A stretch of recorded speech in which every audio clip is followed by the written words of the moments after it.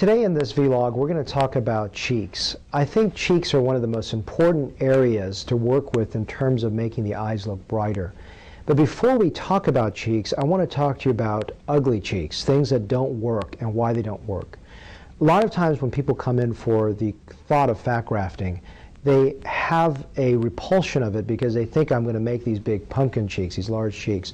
In fact, the reason I'm doing this vlog is in the last 2 weeks alone, I've seen some women that have come through that have either had Sculptra, Radius, Restylane, some kind of filler, or fat grafting, all of which looked really, really bad. And the reason it looked bad is that they had big cheeks.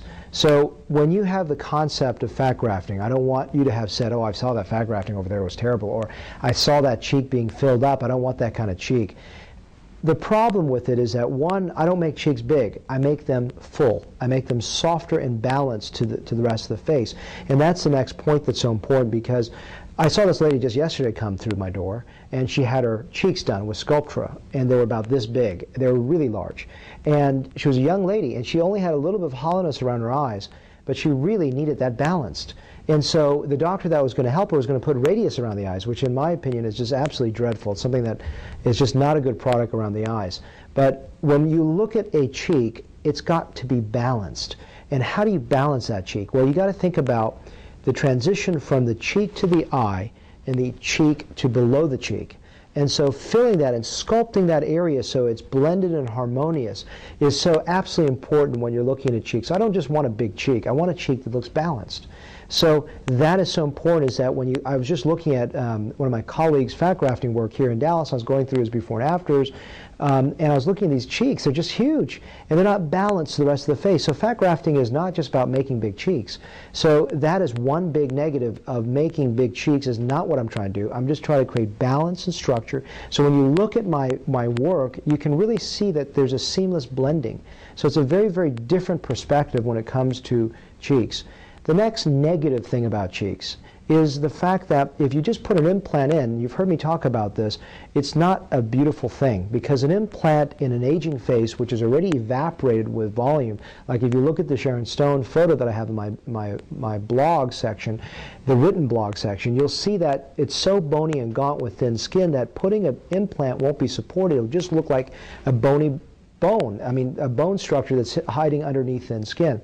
So that's not a good option either. So the other reason is that, remember this, a cheek implant, just like filling it up with Sculptra or Radius or Restylane or fat, you pull that cheek and you bring it out with the implant. Even if you can get pretty good volume and projection, the areas for the eye and the below it are now standing out even more, and it looks worse. So that's the other reason that a cheek by itself looks so very bad. Okay, now we've just talked about why a cheek volume or cheek fullness can look bad. Let's talk about why a cheek can look good and why it's so very important. I was just doing a consult about an hour ago, and the lady came in and she already had a brow lift and everything done, and not by me, and very hollowed out, changed her identity. And she said, you know what, I can really see the hollow under my eyes, and let's get some Restylane done. And for her, when you're looking at where the best place to do it, if I had just one syringe of Restylane to do, it would be your cheeks. And I said, well, wait a second, I just finished talking about not wanting to put too much here or there, right here, so that these two don't stand out. But when you're putting just a little bit of volume in, it really provides a nice balance in that area, so that if I don't have the option of doing fat, I'm just doing some Restylane and Perlane in that area, or Radius, for example, then a little bit of volume into the anterior cheek works so dramatically well to make the face look so much more rested. And yeah, so when someone says, I look tired, doc, what can you do? And you give me a multiple choice option to make them look less tired. You can talk about the brow, the upper eyelid, the lower eyelid, the cheek, or the jawline. And oftentimes, in about 80% of the times, where I want to put that one syringe of Restylane is not the smile lines, not the jowl, but the cheek. And when I create that little bit of anterior cheek fill, it does a few things. One, it makes the eyes look so much better. It's amazing, and all you got to do to believe me is take a finger and just gently lift your cheek up and look in the mirror. You'll be blown away. You'll see that. When I did that for that lady, she said, oh my God, I look so much better. So a little bit of cheek fill, and where usually the anterior cheek just a little bit filled. And that's especially important for a woman. For a guy, I'm more conservative. You know my theory about being a little bit more gaunt with men. I don't like to fill the face too much. For a woman, I like a little bit fuller anterior cheek because it creates a really, really pretty face. But remember, as I told you earlier, it's in balance and harmony with the rest of the face, so it's not just standing out by itself.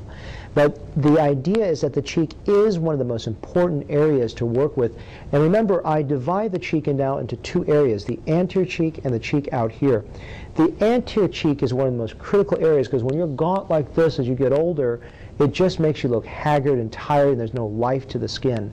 So in the summary of this vlog, I don't want to get too much further because I think we can get very complicated in our discussion. I just want to summarize this by saying, A, we talked about the bad cheeks, which are just big cheeks. That's not what I'm trying to do. And especially not balanced with the rest of the face, whether it be fat grafting, whether it be fillers, whether it be a cheek implant. Whatever it is, it just doesn't look good.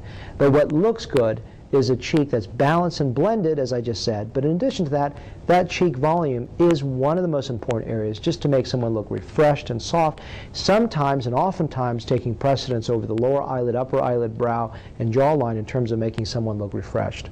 Hopefully that was informative and interesting for you in terms of just thinking about one principal area that I find very, very important when we're looking at facial rejuvenation.